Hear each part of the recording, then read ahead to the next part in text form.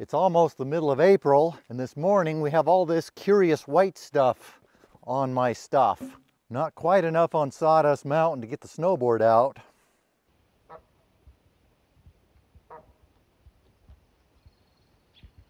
I have all these logs I want to try to get processed today, so I'm going to do most of these off camera just so I can get them done.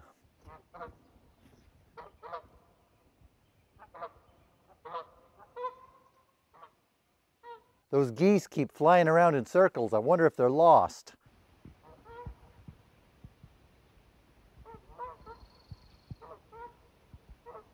We're getting to the time of the year when the bugs that are in them that killed the trees are going to fly and spread to the other ones. So I need to get these processed and get the bugs destroyed.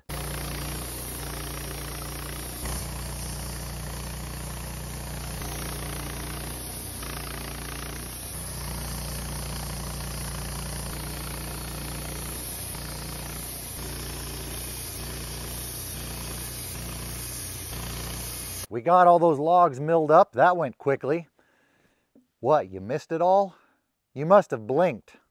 Maybe you should start having one of those little bottles of Visine when you watch my videos. That way if your eyes get dry, you can squirt some of that in there. Then you don't have to blink and miss anything. This is what you missed out on, making all this lumber. Plus there's more that's down over there. Now to load up this pile of Charlie Brown boards to take to a customer.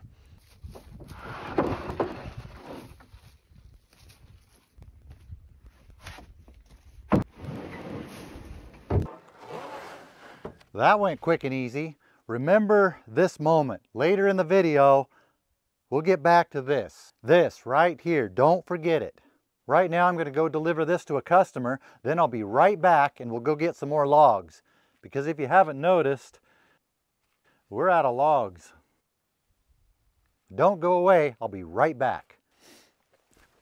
All right, I'm back. Sometimes people see me measuring and bucking logs and I get asked what lengths I cut my logs into. We'll go over that a little bit today. These were the trees we cut down and yarded out when there was snow on the ground.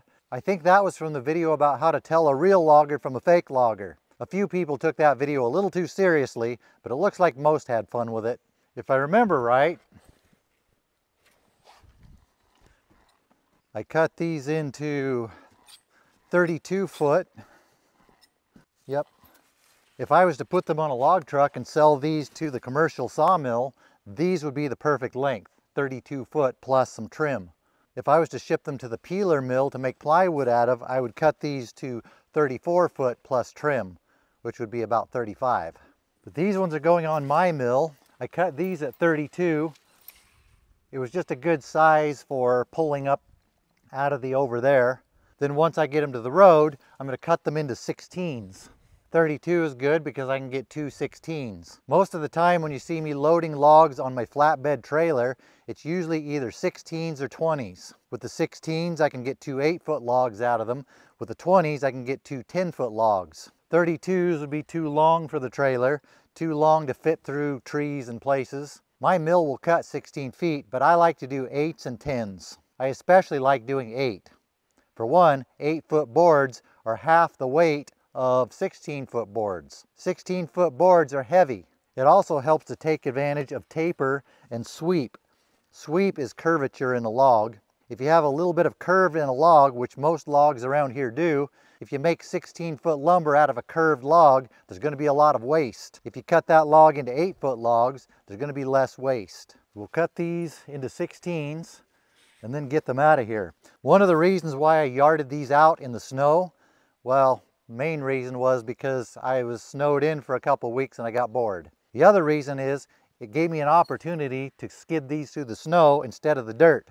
So these are very clean logs. Probably my biggest challenge or problem with that mill is dirty logs, dealing with dirty logs, having to clean up the logs before I mill them. But if I can put clean logs on there, that helps a lot. The object today is to get these logs out of here, lift them up with the tractor without getting them dirty.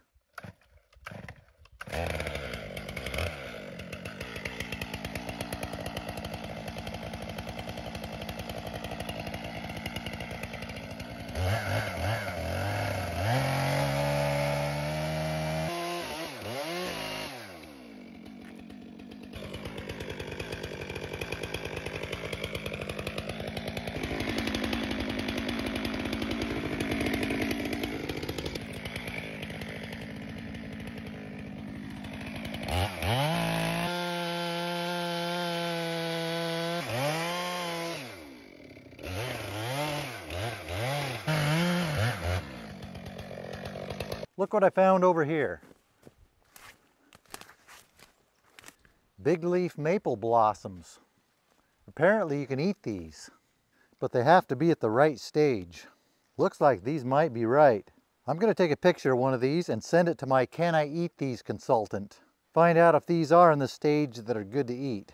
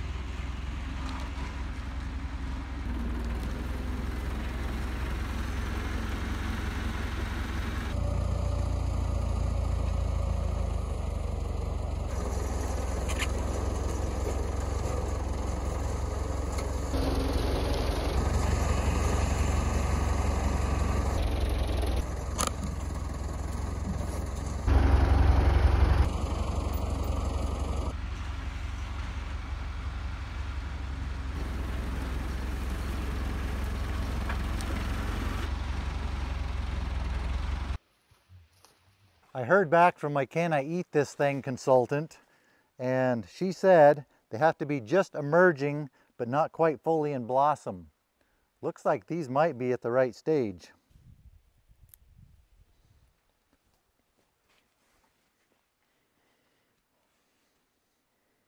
Not too bad. Not super good. Probably not going to be the next ice cream flavor. I guess I'd eat those. If you're watching this video, it meant I lived long enough to at least edit and upload the video, and they weren't super toxic. It's kind of an awkward spot to park the trailer and then load it up. So since the sawmill is only about 150 yards up the hill, I'm just tractoring them up to it individually. Not super efficient, but it keeps them clean. Those maple blossoms were kind of weird, but I kind of want more of them. Let's buck these up first. This one's a 32, but I cut the top log out of this tree to 24 because it wasn't long enough for a 32. With a 24, I can get 3/8 out of it. So I'll cut it into a 16 and an 8.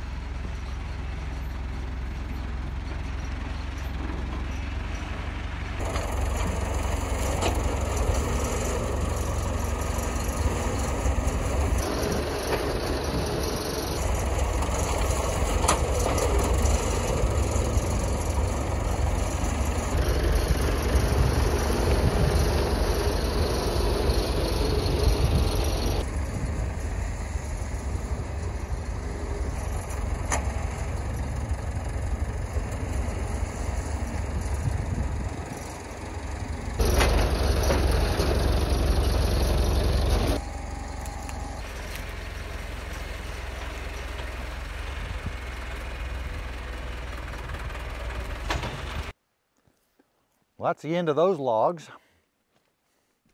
They're all at the mill waiting to be processed, along with the bugs that are in them. Even though the foliage is still green, I could tell those logs were half dry and dead.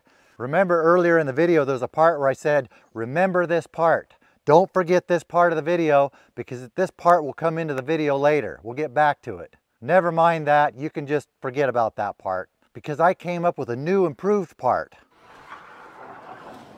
See, this scene's even better than the other one. I had you remember that other one because I thought that would be a good scene to tell you the other reason why I like cutting logs to 8 feet or 8-foot multiples. While I was loading up, I wanted you to remember that scene, so when I got to the part where I tell you that, I could use that scene over again. But this one's even better.